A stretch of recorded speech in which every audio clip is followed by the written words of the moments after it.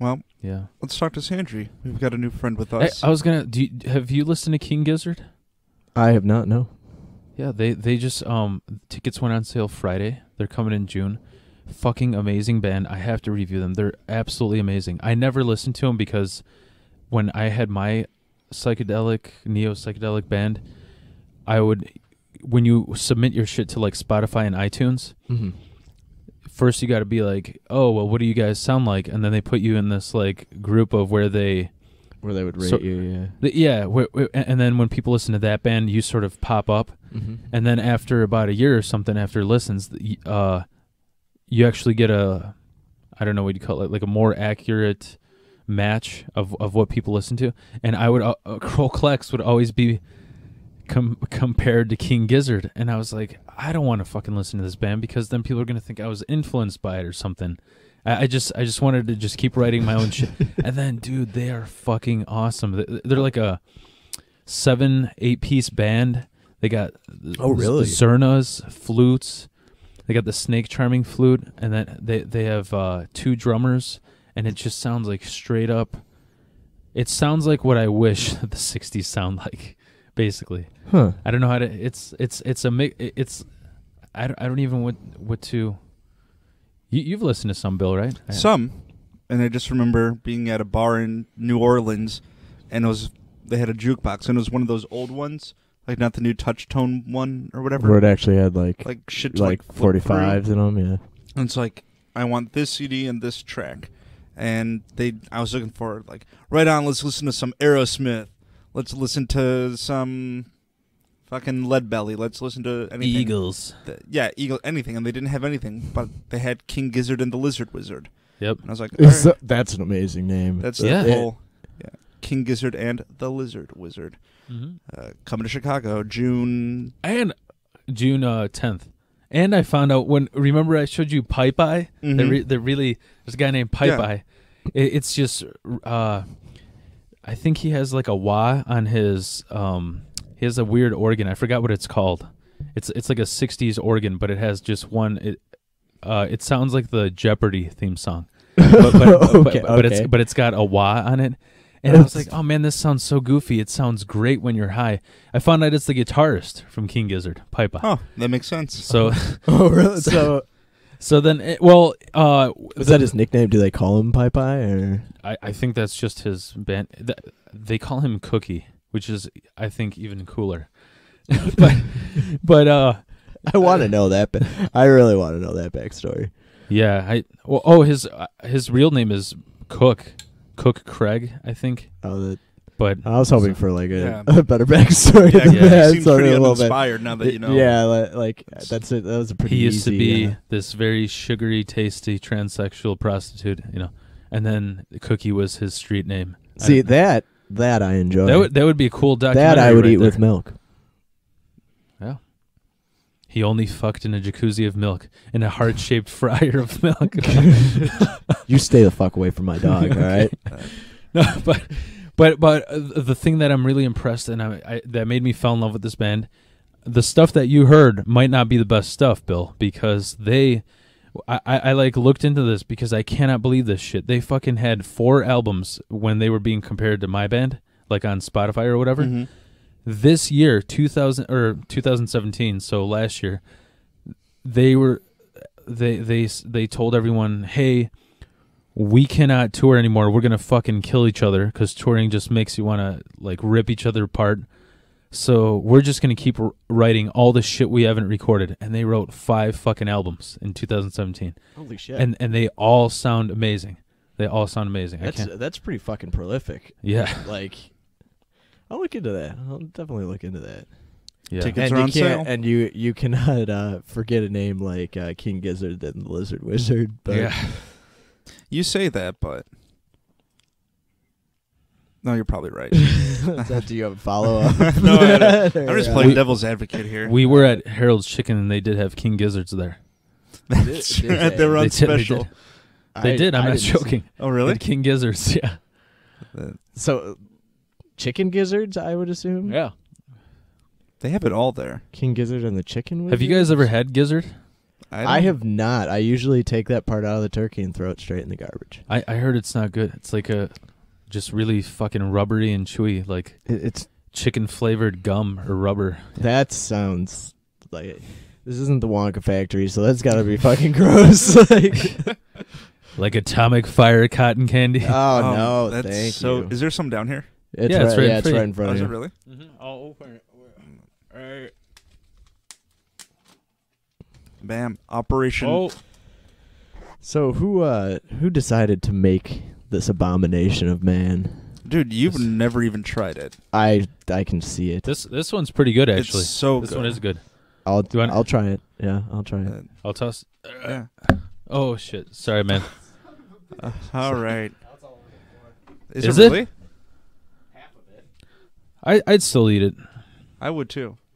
It looks like insulation. Yeah. It's cotton candy, man. I bet that's what Willy Wonka insulates his pad with. That right? I bet he has a terrible bug problem too. Yeah. Oh yeah, here you go. Bam! Right. Did you grab a piece? Oh, Yeah. Oh, is this the floor cotton candy? Yep. Yeah, Oh, good. I grabbed from the non-floor part. Ah, Yeah. You're so repressed. Well, Kelly works next to a place that makes this shit, just weird flavors.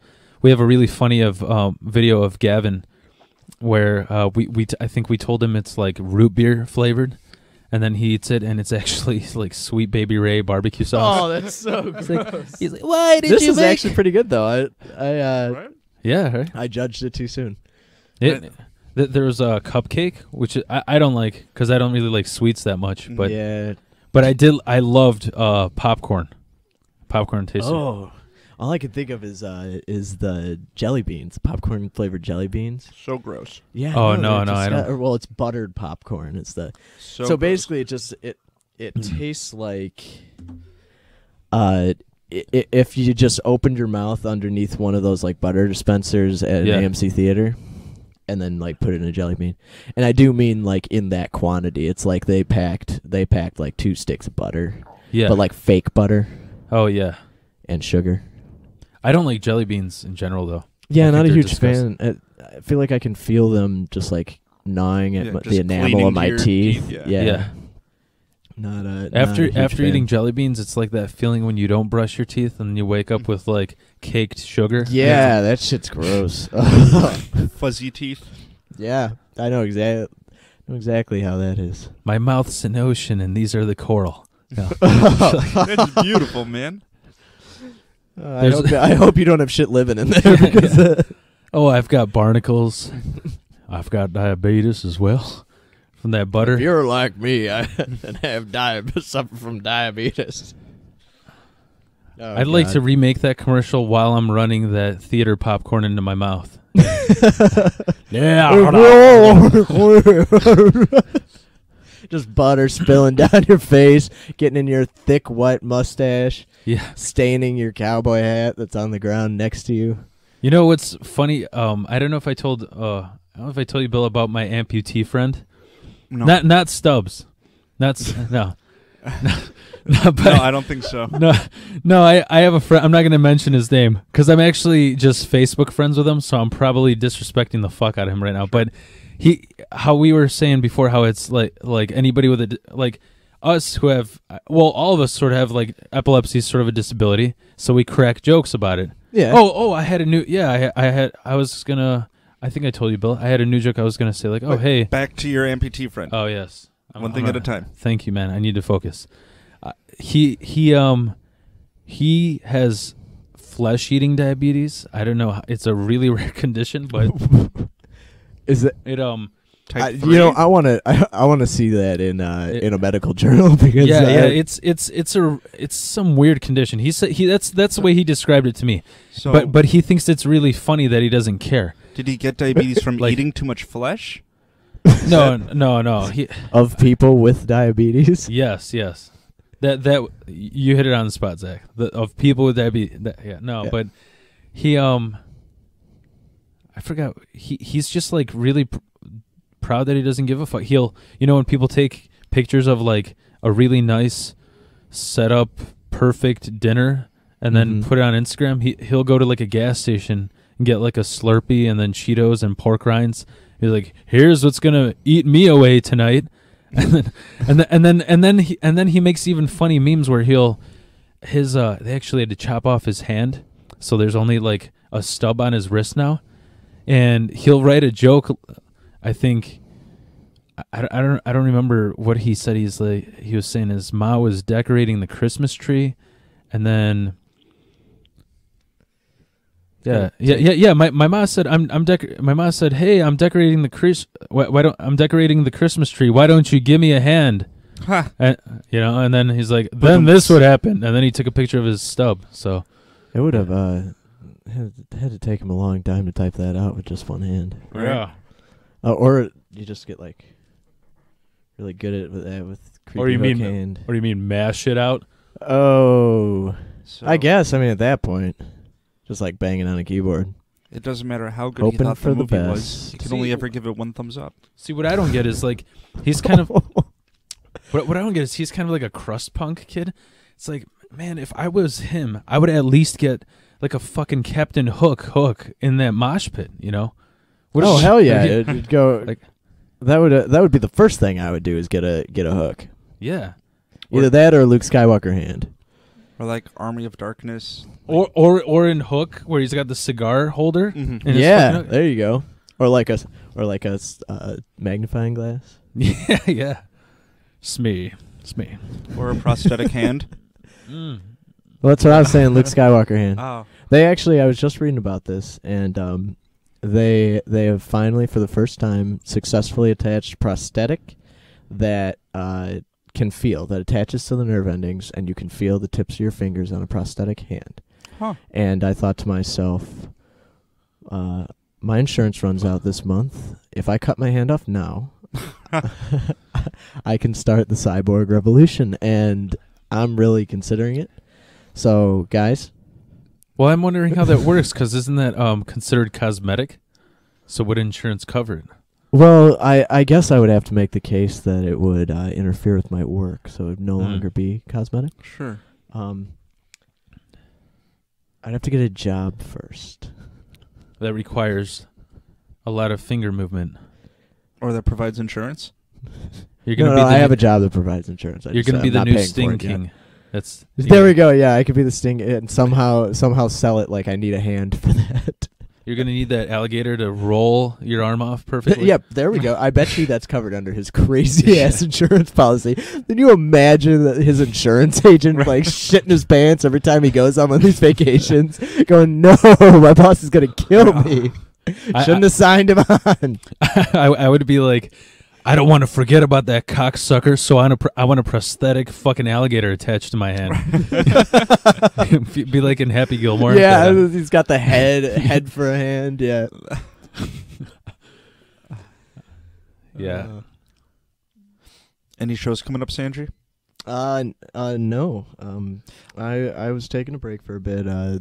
I thought my friend Bill here was very funny at the Halloween show, but I felt that it was not up to my standard on the playing, so I've been taking a back seat a little bit, working on some new material.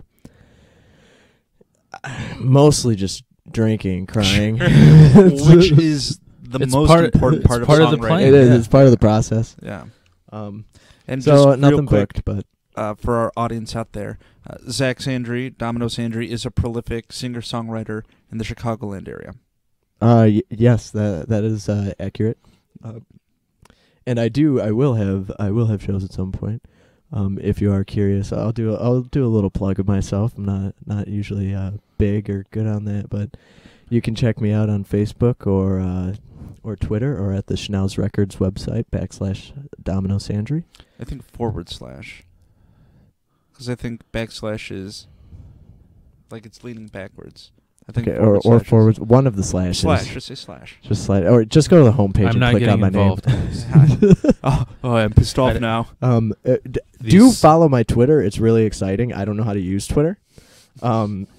So when things do go on there, it's very disjoint and And they're always very short. I noticed that about your tweets. They're never over like 150 characters. No, they're there a reason for generally that? never over like 50 because I have nothing to say. I just need to have some sort of presence, right? Sure. I'm pretty sure the last one I put up there was legitimately was I don't know how to use Twitter. Did anyone retweet it? No, because I don't know how to use Twitter. Yeah, me neither. That's why there's hear nothing, see nothing, say nothing. Can't go on Twitter because I don't know what the fuck. And well, from what I've heard, it's just stupid fucking trolling gossip. I don't have the time for that shit. I mean, like if I had a publicist, maybe, but there's no way I'm gonna be able to afford a publicist, and I don't have the time for that shit. You know, besides, you give me that sort of platform to be that egotistical all the time, and I will become a monster. Yeah, like that shit is made for people like that, Milo Yiannopoulos or whatever. Yeah, people who just want to hear their own voice, or I guess see their own words. People, I always thought about trying to make a Kickstarter for like something that doesn't matter at all, just to see see how much money I could like milk out of it. I need a prosthetic. Yeah, alligator there we go. attached to my hand. You know exactly. That's how I get the Luke Skywalker hand is a Kickstarter. Help me cut off my hand to get a robot one. You know, I bet you that would make some money. I doubt it. Oh. Would you donate to that? No, but I wouldn't donate to anything. Fair. I don't have money to do that. No. Actually, I do have money to do that. I just won't. Did you guys hear? Did you guys hear about that fucking crazy bad shit idiot? Like it was like a woman reverend from the South where she posted some shit on, I don't know if it was Facebook or something, but she made a Kickstarter and she said, if each person doesn't donate $100 to $500 to me by this night, the hand of God will eat you or something, like the world will end. So like little children everywhere stole their parents' credit cards. Yeah. Well, the biblical boogeyman. Yeah, or the people being saved, you know, jolting, pretending to have a fucking seizure at that you know, church of hers. Sure, talking in tongues. I see the Lord. I see that gator. I just want to know what that feels like, just to lose all control, and not like in the like spiritual way. Just like you have to be mentally defunct at a certain level just to stand up in a crowd of people and just speaking Latin. Don't make backwards. fun of Ross's German accent. Okay. I apologize. I didn't mean to go down that road. Dude, maybe Ross saw God last episode. Maybe. He was just speaking in tongues. Yeah. I really quickly want to give Ross a quick shout out. I've received a lot of feedback from our listeners that they thought he was a great addition to the show. And Ross, if you're listening, a lot of people out there really appreciate what you had to say. So we have to have that fucking asshole on again? I'm afraid so.